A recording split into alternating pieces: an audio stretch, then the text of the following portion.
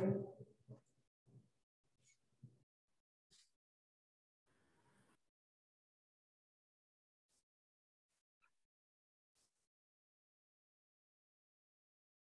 afternoon, everyone. A very warm welcome to all of you in yet another chapter of our webinar series, Let's Talk Genomics with Experts. The theme of today's event is hereditary cancer in clinical practice. As we all know, hereditary cancers are caused by mutations in certain genes and passed from parents to children. Example of such cancers are hereditary breast and ovarian cancer, Leigh-Fraumeni, Cowden syndrome, and Lynch syndrome. A clear understanding of hereditary cancer is required for an effective diagnosis, clinical care, predicting the drug effect, diagnosis of related cause, and many more purposes. To understand more on these aspects in today's discussions, we have Dr. Amrit Kaur Kaler. She will talk about some hereditary cancer cases in clinical practice. So to introduce Dr. Kaler, she is a good friend of mine. She is a consultant and molecular pathology at Kokilaben Dhirubhai Ambani Hospital and Medical Research Institute, Mumbai. Dr. Kaler is a molecular pathologist, and she is trained in clinical genomics testing of solid tumors and hematological malignancies.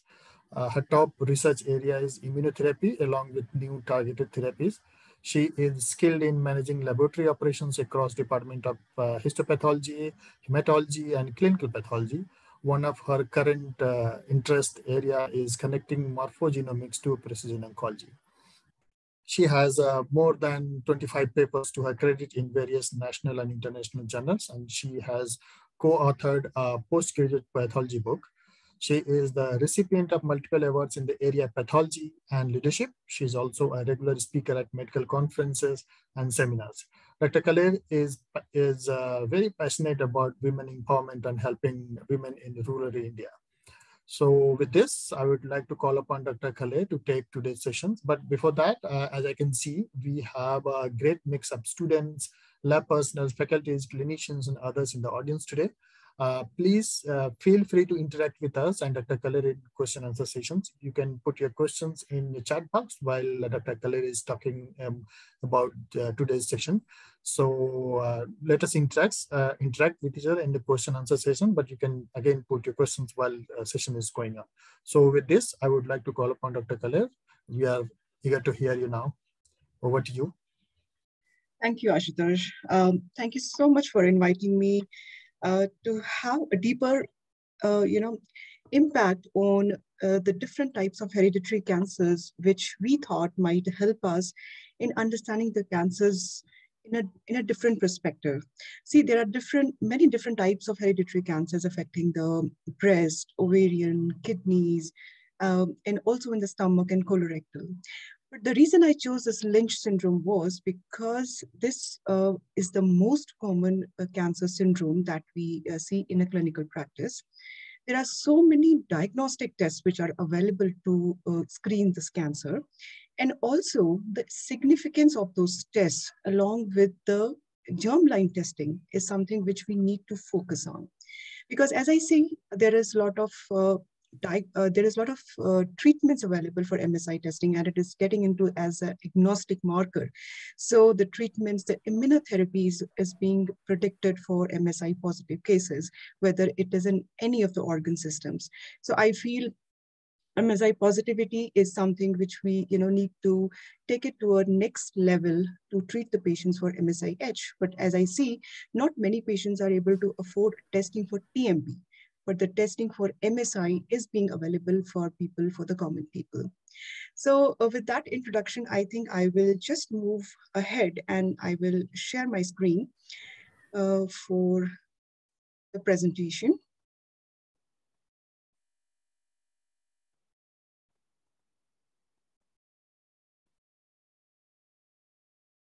So before I start, I would like to welcome all the members here, the students. I really like to interact with the students because they have all the positive energy and the different ways to improve our clinical practice, to question ourselves, and to think in a unique way. And also the clinicians, where close perspective is required to solve many of the higher questions which we need to address to.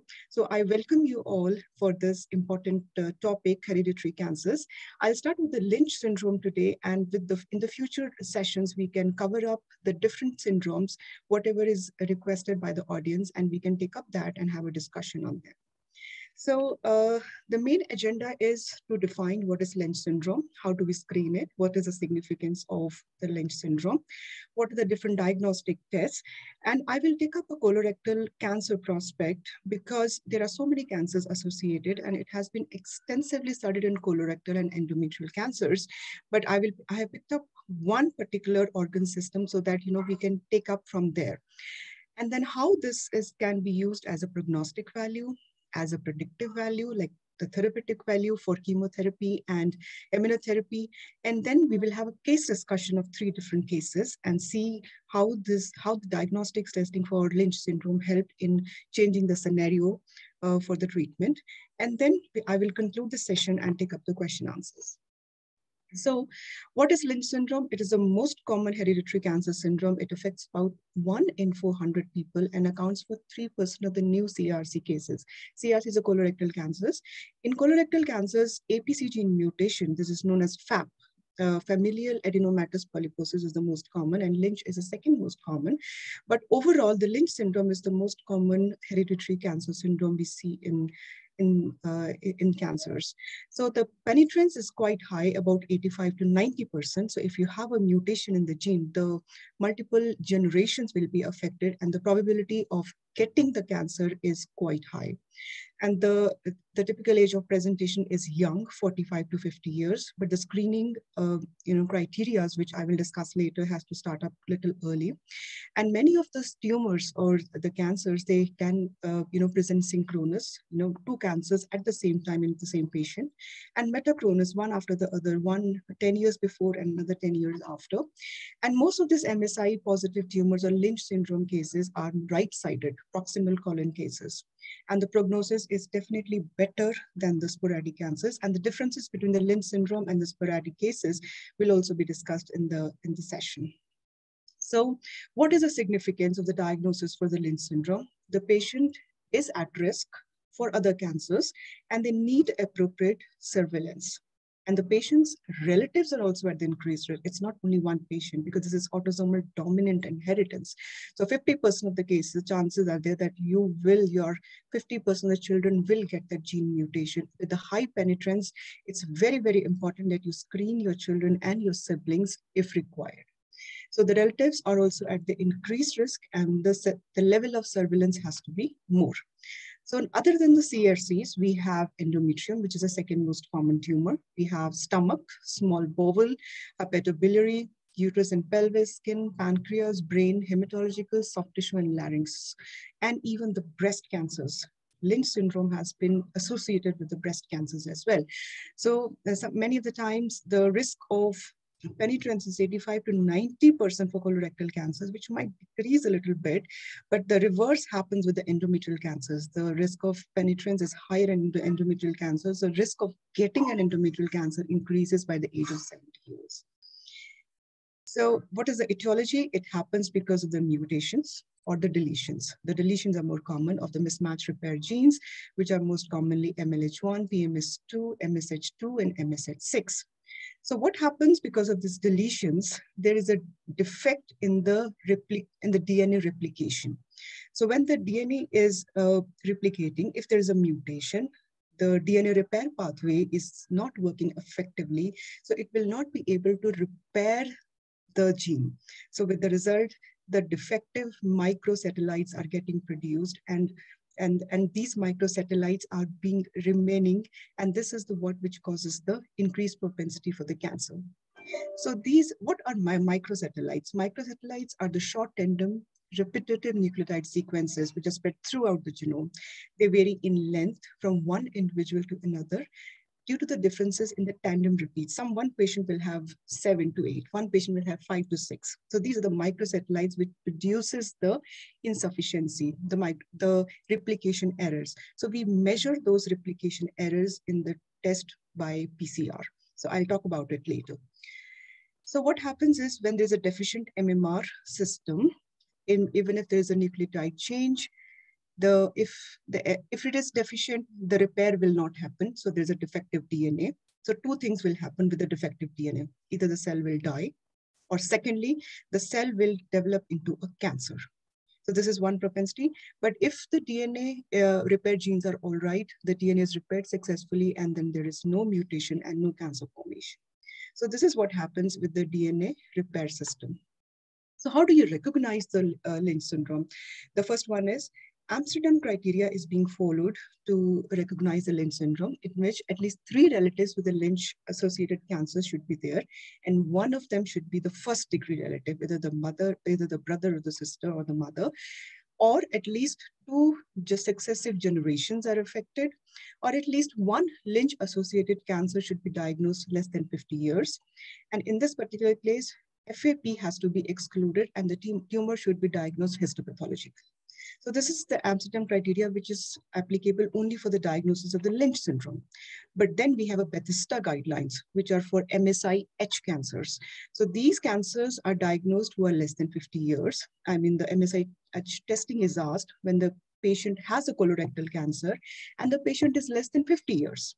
And the patient also has a synchronous or metachronous colorectal or other cancers, or the patient has MSI-H histology in less than 60 years.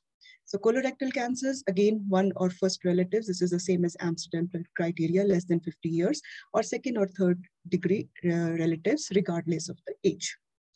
So what happens when we screen them? So what is if there is a proband which is affected, which has to be treated, but if it is the relatives or if it is which are screened and they are diagnosed to have a positive gene, so what do we need to do? The NCCN guidelines and the PERS has laid some guidelines about the personalized management of these patients. So the colonoscopy has to be done every 1 to 2 years, not 5 to 10 years. And then we have to have a proper screening for the endometrial, ovarian, gastric, renal, and brain cancers. So in the endometrial, hysterectomy can be done. And in the ovarian, obviously the hormone check can be done. In the gastric and the small bowel, again, ultrasound has to be done regularly after the age of 30 to 35 years.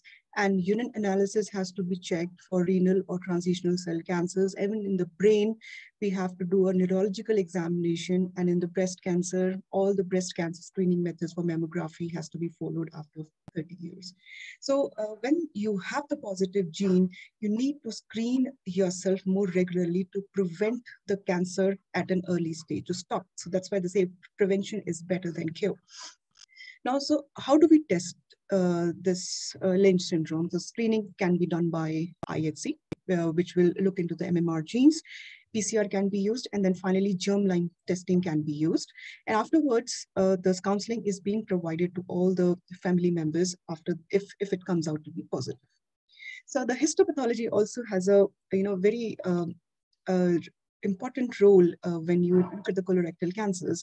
Now you look at the slide, it is very poorly differentiated and it has looked like a medullary appearance, like in the breast, you have inflammation, inside the tumors, and you can see signet ring cells, or also you can see sometimes mucin, which is very, very common with the Lynch syndrome, MSI positive cases, and the peritumoral lymphocytic infiltrate, which is very, very important and which gives the throwaway diagnosis on histopathology that you might be dealing with a Lynch syndrome. So after you see that, you better go for an IHC for MMR genes. So when we do the IHC, because of the gene mutation, there is, the defective gene is there. The gene is not getting expressed. The protein is not getting expressed. So the patients will show a loss of the expression of the different genes based upon their presentation. So ML1 and PMS2 usually they occur together, and MSH2 and MSH6, they occur together. So if you see a loss of expression on IHC, so it means there is some mutation. It can be a hypermethylation, it can be a mutation, but there is a defect in the genetic or the MMR gene function. So we don't know the reason, but there is definitely a defect. That's what we conclude from the IHC of these patients. So then what do? We go for hypermethylation testing. So I will just explain this table very effectively. If there's a loss of MLH1, we go for hypermethylation.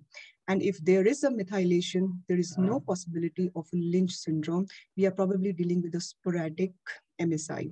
So if there is no methylation, definitely we have to go for a germline testing for these patients. So if there is a MLH1 expression, you also go for BRAF. And if the BRAF is positive, then there is no possibility of a Lynch syndrome, because sporadic cases of MSI-H plus BRAF mutation is a diagnosis for sporadic CRCs, not a diagnosis for a Lynch syndrome. So now, if there is a germline mutation is present, you call the patient as Lynch syndrome. If it is not present and the patient is more than 60 years, we can say that the Lynch syndrome is unlikely. And if it is less than 60 years, then we again go for other MMR somatic alterations. So many of them will have 6 to 9 markers which are available in the market. Now, the next one, this is what I emphasized in the last slide, that if you're dealing with a sporadic cancer, you will have a MLH1 hypermethylation, BRAF mutation, and you might be dealing with an elderly patient more than 60 years. But if it is Lynch syndrome, there is a mutation, there is no BRAF mutation, and then this patient might be young, less than 60 years. And then you look into the family history, you might probably get, some grandfather, if not close, having, some cancer in the stomach, or, which will help you, which will give you a clue that you might be dealing with the syndromic cases. So what is MSI? MSI is the change in the length of the microsatellite allele because of the insertion or deletion of the repeat units during RNA replication. So this is a normal replication. You can see one chain is getting into, 2 different alleles. And now this is a deletion and this is the insertion. So these are the variable alleles which has been formed. And this is the failure of the DNA mismatch repair to correct all these mutations, or insertions and deletions. Now, what is the principle for the PCR? We usually take 5 microsatellite markers, BAT 25, 26, NR 21, 24, 27. So BAT 25, 26 are mononucleotides. And then we have dinucleotides. So these are able to, compare. We take 2 samples, one from the blood sample, one for the tissue sample. So we compare the we put them in the PCR, and then we do a fragment analysis for these mutations. And then we see if there is a microsatellite instability, you will get a clutter either on the right side or on the left side. So based on the insertions and the deletions. And if you see the clutter, it means there is an instability. It still doesn't tell you that there is a genetic mutation or what is causing this clutter or extra instability. So we still don't know.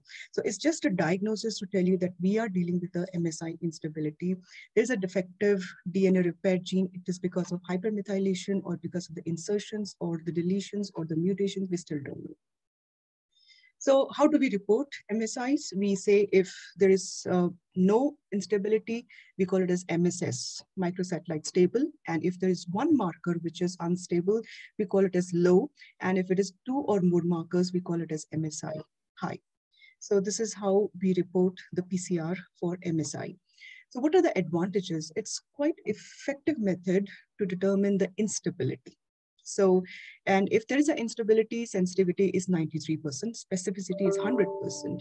So MSI may be positive sometimes when the IHC is negative. Sometimes some mutations, might not express the proteins, like the non-functional proteins that happens in nonsense mutations. There is suddenly a stop codon and there is no protein which is being formed, but there's a mutation, there's a Lynch syndrome. So it will not be picked up by the IHC. So in those cases, MSI testing by PCR is helpful. And it requires about 10% of the tissue on the slide for the testing, and it is highly reproducible. When we say limitations can be, I'll be focusing more on the tissue-based, because sometimes we refer that it is a mucinous tumor with the signet ring cells, and a lot of inflammation is there, and the medullary pattern, which also are the inhibitors for DNA extraction. So technical challenges is sometimes important, which we need to deal with. And sometimes some Lynch syndrome tumors do not show the deficiency, as I spoken early. It does not help to identify the gene that is most likely mutated. that is not being informed. For that, we need to do a germline testing. So multi-gene panel testing is typically cost-effective than the targeted single gene testing. So let's look at the MSI status. What does that indicate? It just tells you an information on the prognosis. It tells you the information, the response to therapy, whether it's chemotherapy or immunotherapy, and it is a screening tool for the Lynch syndrome. So let's see about the prognostic impact when we look at 4 stages of the colorectal cancers. The MSI, if the patient is MSI positive, it has a better prognosis as compared to the MSS patient, stable patient. So MSI is actually carries a good prognosis for the patient. This is what this graph on the right side is indicating. So always remember, MSI positivity is a good prognosis for the patient. Now, before I get into the treatment aspect, I thought this was something which was important to understand about the chemotherapeutic regimens, which I'm going to discuss in the next slide. We all know T2 and T3 are when it has not crossed the serosa. The tumor is still inside the gastrointestinal tract and it is still definable. And T4 is the one when it has crossed the serosa and it has undergone the metastasis. But sometimes in T2 and T3 tumors also, you will be able to see the PNIs and sometimes LVIs, lymphovascular invasion, which might lead to dissemination in other tumors. But T4 is the one in which the tumor has infiltrated the serosa and it has metastasized. So when we are dealing with the metastatic CRC cancers, the clinician will like to start on 5-fluorouracil or irinotecan. The reason is, if the patient is MSI-H, if it is high, 5-fluorouracil will not work.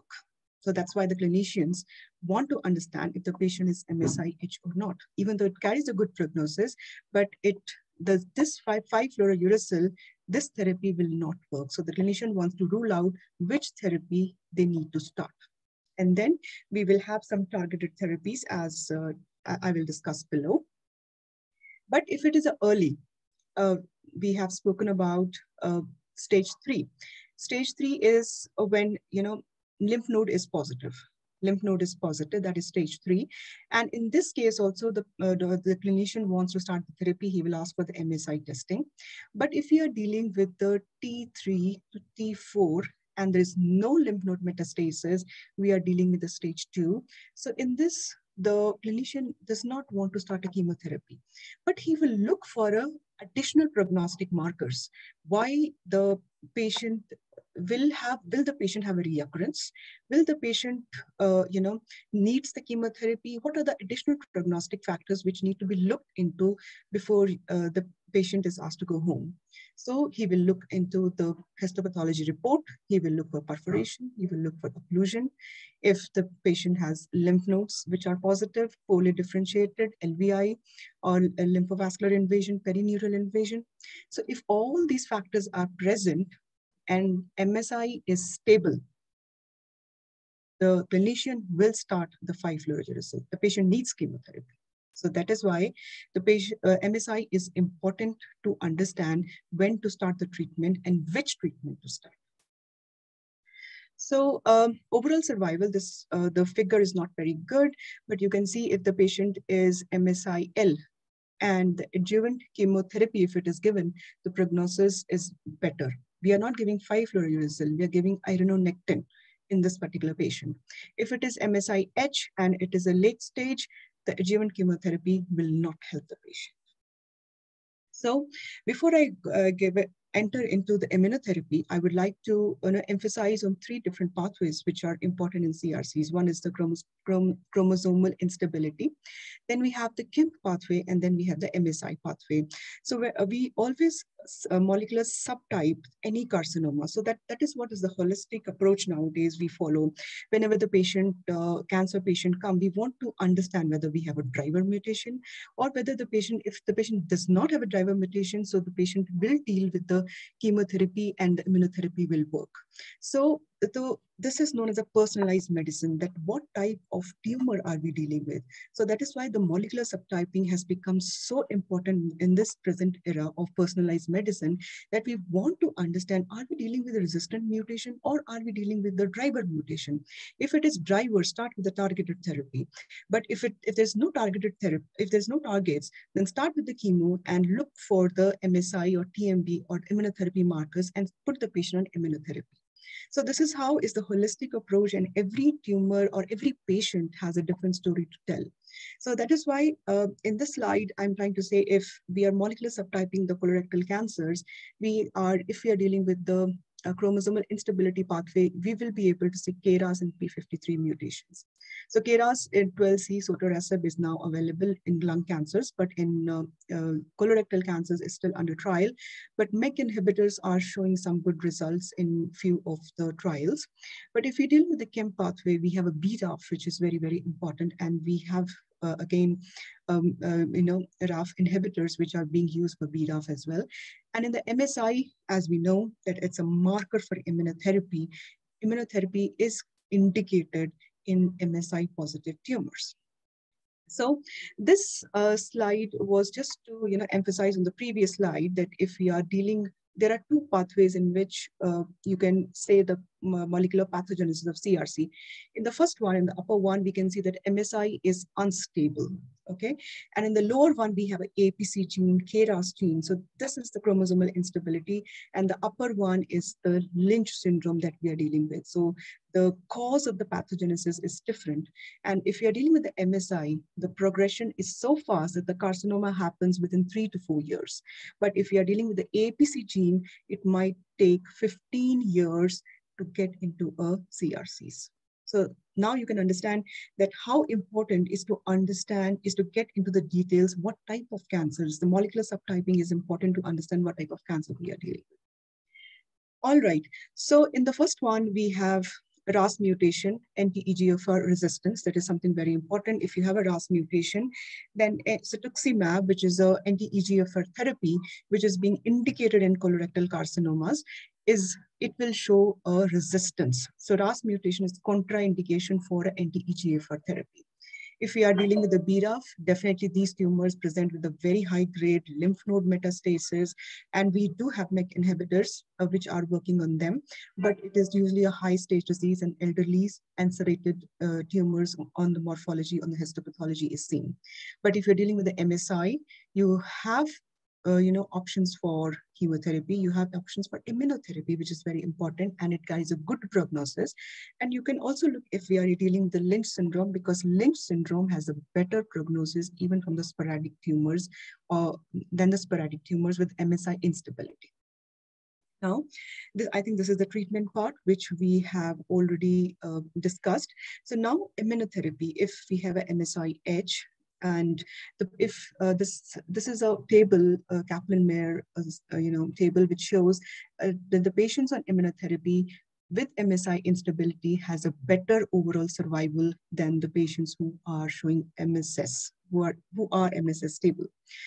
Now, this was a few clinical trials which I want to introduce. In this keynote 164 data, this locally advanced unresectable metastatic CRCs with MSI were given a Pembro, 200 milligrams, and for 35 cycles. And what they found was that the median progression-free survival increased by 4.1 months, and the 12 months progression-free survival increased by 41%. So Pembro really helped in the colorectal cancers.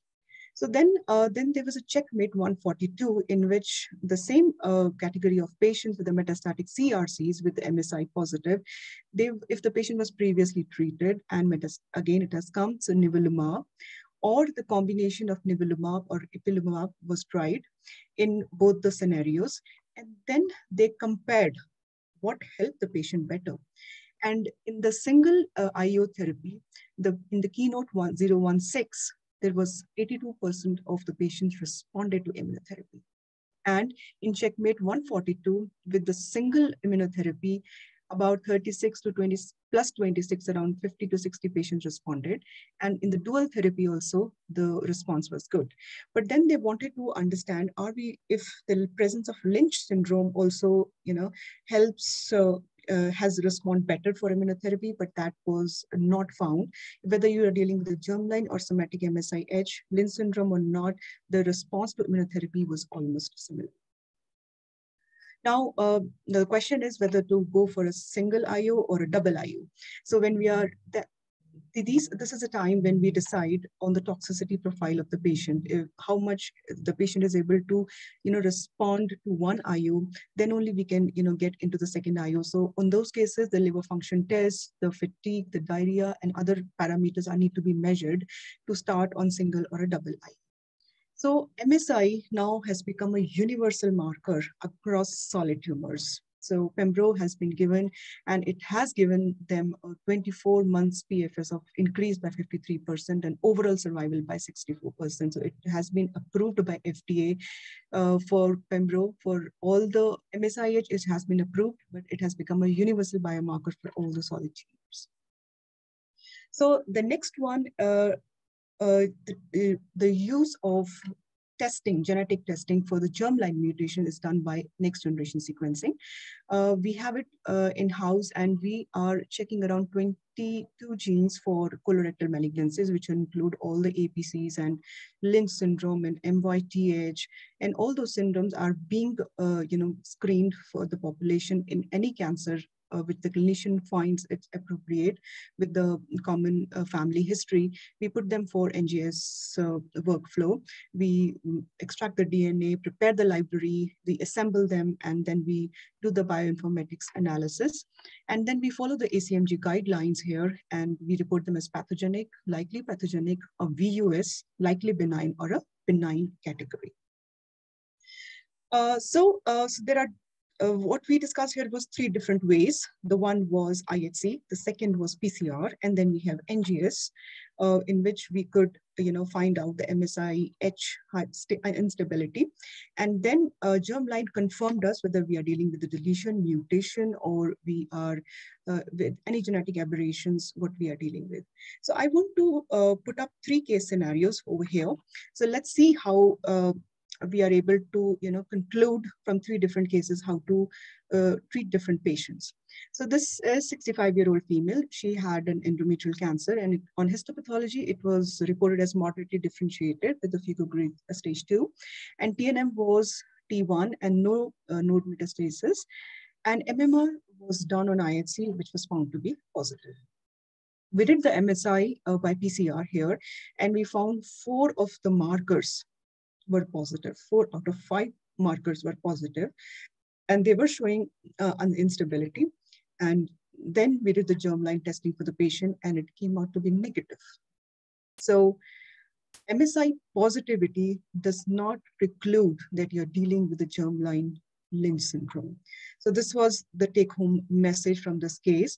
So the detecting the mutations by MSI testing is, the sensitivity is just 81%. We are not sure that we are still dealing with the germline mutation here.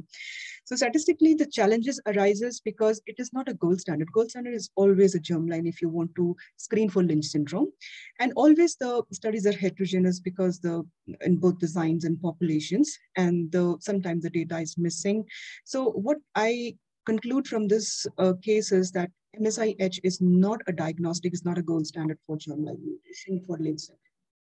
So 20% of the colon cancers will have MSI-H tumors. And these, after this, 15 to 20% will be Lynch syndromes, which are just 4% of the colon cancers. And they are, these tumors, if they are positive, go for the genetic testing and then go from the proband, go to the family. This is how it should be dealt with. So the case number 2 is 54-year-old right-sided colon cancer. The CT showed a solid mass in the colonic hepatic flexure. The diagnosis showed a poorly differentiated adenocarcinoma. Again, it looks like poorly differentiated, maybe we are dealing with a medullary. So 1 in 13 lymph nodes are positive, and IHC and PCR for MSI, it both were showing MSS. But the BRAF was positive. He67 was 80% and PDL score was 30%. So based on this positivity, the patient was started with Folfox plus 5-fluorouracil because it's not MSI. And then we put the patient on bevacizumab. And then the maintenance therapy was given with IO and bevacizumab. So let's see what happened when we did the germline testing. We got the VUSs at two different spots in a CRCs, MSH6, which is a VUS, which is a specific marker for Lynch syndrome, and then we have a SMAD4, again, which is a marker for a colorectal hereditary cancer syndrome. So we got these two different mutations, and both in VUS, and patient is presenting with a very high, lymph node metastasis and everything, MSS stable, but still we are getting the VUSs. So sometimes I feel, maybe we are getting VUSs, but we are not updating it to ClinVar, and maybe they are pathogenic or they will be proved pathogenic in the coming years. So my take-home message is VUSs cannot be ignored completely if they are in the germline panel. Because somatic panel VUS, it might not carry a significance, but in the germline panel, if you get, it might lead to some other mutations, like other passenger mutations, or lead to some other driver mutations, because the DNA repair is not happening. So maybe something goes wrong and other mutations, take away along the way, and it leads to a driver mutation. So VUSs has been a lot of, controversy in the last few years. And it, some people say it may not cause cancer. Definitely, it doesn't cause cancer. It has not been reported in our ClinVars. So additional information may be required. And, you have to monitor that VOS every 6 months to understand if it has become pathogenic. There is no clinical action has to be taken. That's what has been defined by ACMG. VUS need to be just ignored. But I see a lot of cases. Recently, I had a case of clear cell papillary carcinoma, and the patient also had anaplastic astrocytoma. So we were thinking maybe it definitely looks like a germline brain and kidney. So we went ahead and did a germline testing, and we got a mutation in BRCA2 gene. And also we had a mutation MLH6, and which were both were VUSs. So now this patient didn't have a driver mutation, and he was resistant to chemotherapy. Plus he has these genes, VUSs in his germline. So how do I explain the cancer in this patient if I'm not dealing with the driver mutation? The patient is resistant to chemotherapy, and there are two VUSs which I don't know what to do.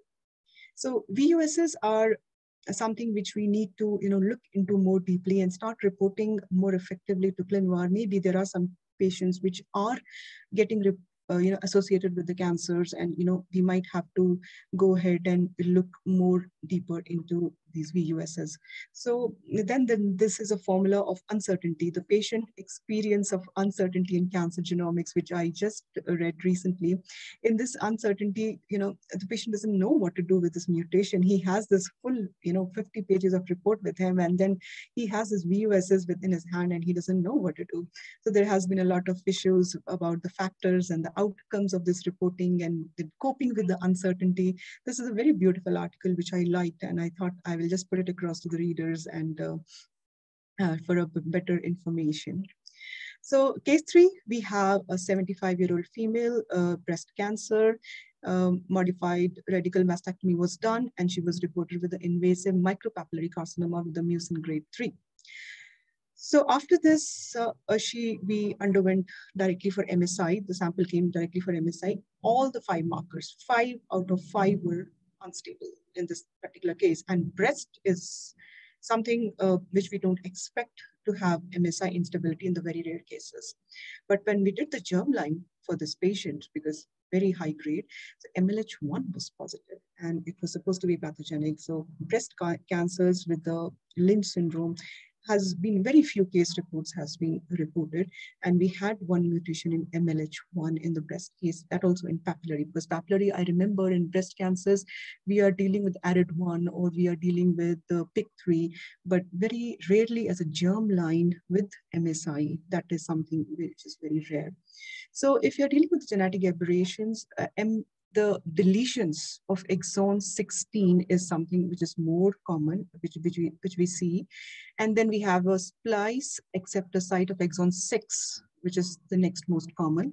We have a stop codons, and then MSH2 also shows a substitution or a splice donor variant or deletion of exon 1 to 6. These are something which are very commonly seen in the Lynch syndromes.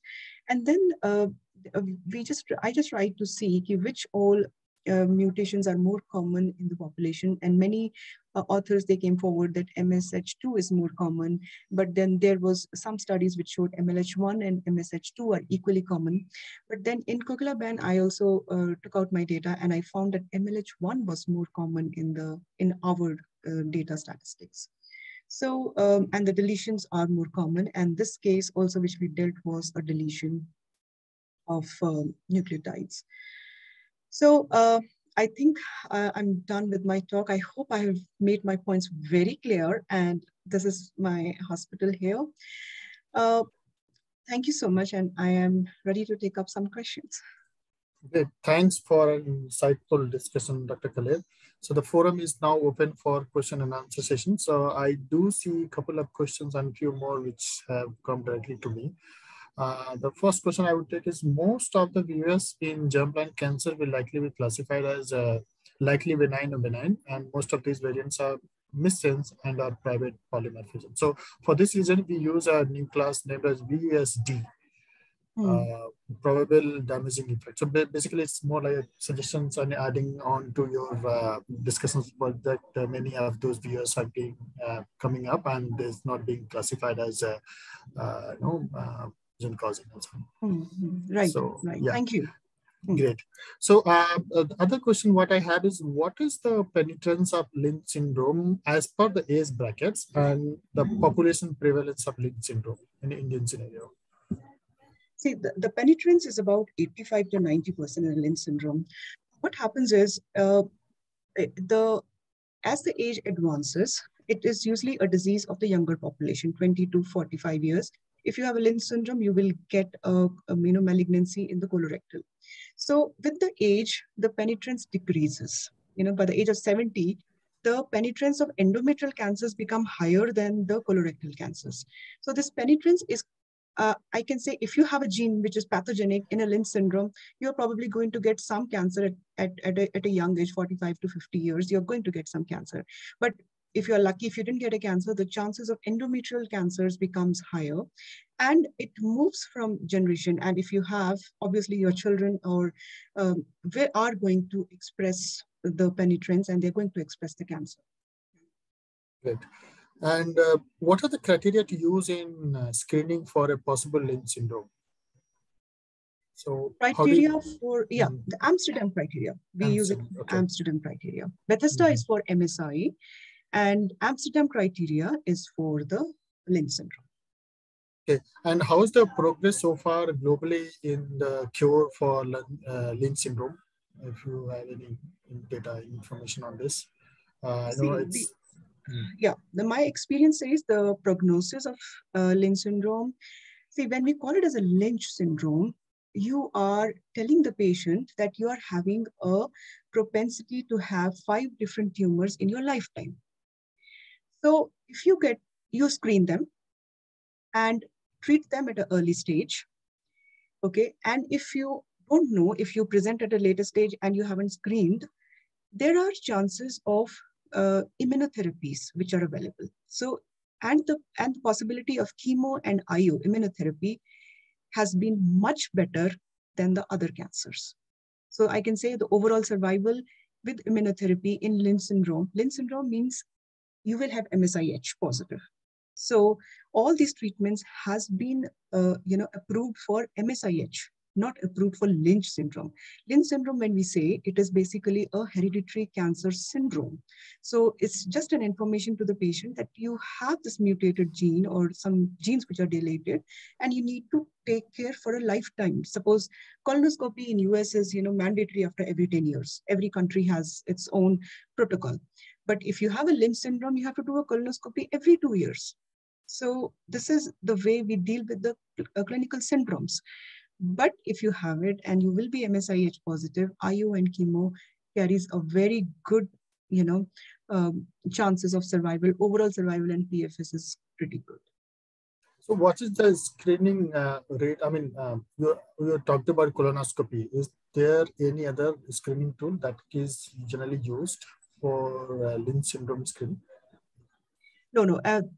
They have not, other than the MSI, they have not, nothing has been approved. Okay. So occult blood is something which is being used for colorectal cancers, but for Lynch syndrome, nothing else has been approved by NCC. Okay, and what is the regular life, I mean, general life expectancy for somebody who is having Lynch syndrome? Yeah, life expectancy, again, based on their screening tools, again, based on your treatment, based on your presentation of the cancer, whether what type of cancer it is, what stage it is. It usually, I see the patients even at 60 years. So it is not that short as one thinks. It's a good, as compared to the other cancers, it's a good tumor. So that's great. So we talked about NGS in one of your slides. So how frequent is NGS being utilized in diagnosis of Lynch syndrome, and how is it being used in Indian scenario? Like, see, right now, yes, thank you. Good question. Right now, there is not much awareness. So what we are starting at Kokila Brain is, see, what I particularly feel is that we are trying to treat the patient using MSI-H as the marker for immunotherapy. But now, if the patient is given a germline testing, beforehand, so I just want to bring up this panel for germline testing in all the cancers. It's not only for the treatment, but also for, getting the people aware, because it is just 50 to 20% of the tumors are associated with as hereditary cancers.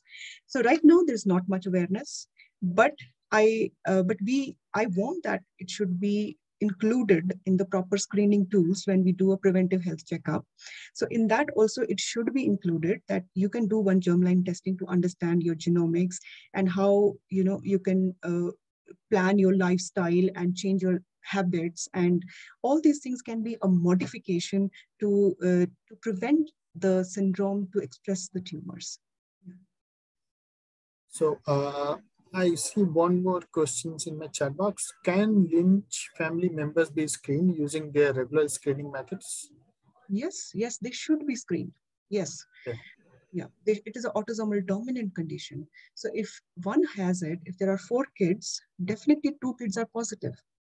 So, and if you can reiterate that the screening methods again for the benefits of audience, like what are the different tools and different screening methods being utilized? All right, screening is, see, there is one Amsterdam criteria, which is based only on the family history. Okay. So at least 3 relatives with Lynch syndrome associated cancers, and one of them should be first degree. First degree means brother, sisters, mother or father, or children, or at least 2 successive generations are there. Father had it or grandfather had it. If grandfather had it, the father should have it. 2 successive generations. And at least one Lynch associated cancer should be less than 50 years because it presents at a younger age.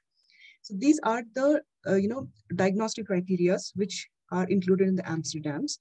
And the diagnostic tools is you can go for MSI testing by blood, but that is only on the tumor tissue. So best is to go for a germline testing directly, give your blood sample and get a germline testing done. That is the best way to screen yourself for a Lynch syndrome.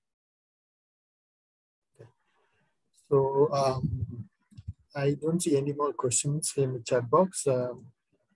Audience, if you have any more questions, you can put it here right in the chat box, either in chat box or question answer window. Okay, so if there are no more questions, then I would like to wind up here. Thank you, Dr. Amrit Kalair, for such an insightful talk. We are looking forward to having you again for any such event in future. Thank you very much for being part of this webinar. And I would also like to thank audience for their presence in today's sessions. So whosoever there in audience, please reach out to us with ideas and suggestions. We would like to be part of any such program and love to extend support required from all the sides. And thanks again for your presence. Please take care of yourself and have a great rest of the day. Thank you, everyone.